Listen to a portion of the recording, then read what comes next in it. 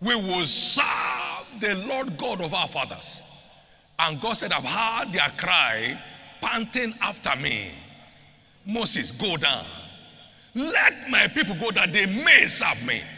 It was a revival. If you don't let them go, I will kill them. I mean, they must go.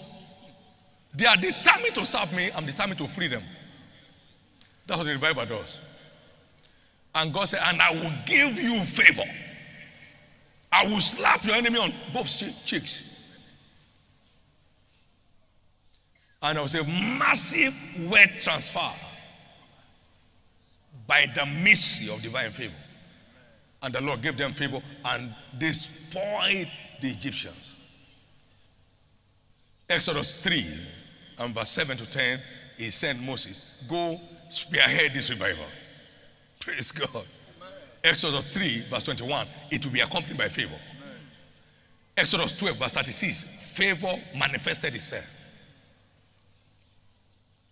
And nothing guarantees a turnaround like favor. Favor is a turnaround weapon. Favor is it. Now, you'll be called from places you least expected. Your names will start ringing bells right now in place of.